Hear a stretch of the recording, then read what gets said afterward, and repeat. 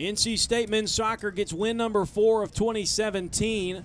I'm Chris Hooks, joined by Dina Floyd for GoPack.com. And Dina, they did it in one of the fastest goals in program history. 15 seconds in, took a 1-0 lead off this play right here, and that really set the tone for NC State here tonight.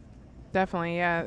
Getting that early goal set up things for them, and they were able to get momentum, get a goal directly after that, and really just set the tone for the first half in general. And then as the offense continued, Manny Perez, beautiful cross pass here. That put the Pack up 2-0, and they pretty much cruised from there. As again, a lot of action here. There was, a yellow card issued in the first half, but again, pretty clean game for NC State through and through.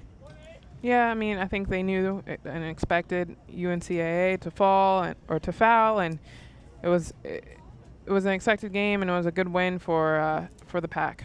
Well, they move again to 4-3-1 on the year, and here's the final goal of the night. Tyler Gabera with the sweet carom into the back of the net as they won the match by the final score of 3-0.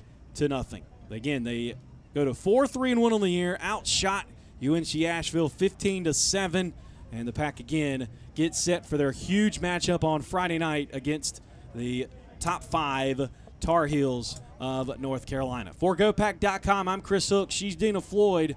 So long, everybody.